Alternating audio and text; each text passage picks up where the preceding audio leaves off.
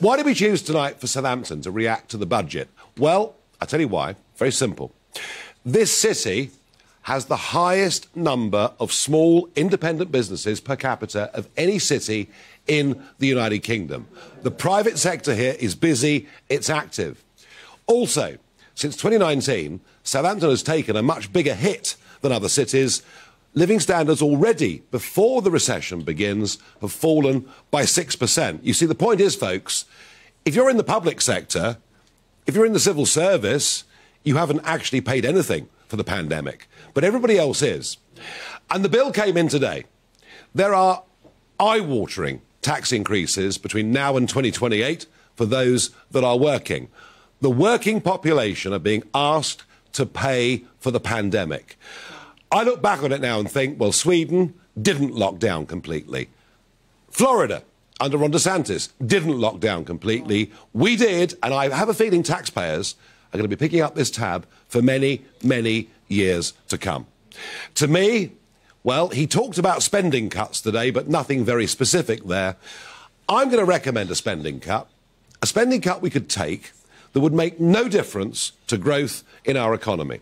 We're due to spend 100 billion quid on a train line between London and Manchester just so that businessmen and women can have one more aperitif before their lunch in London. Not that I'm against that sort of thing, you understand. Get rid of HS2, there'd be no need for tax cuts whatsoever.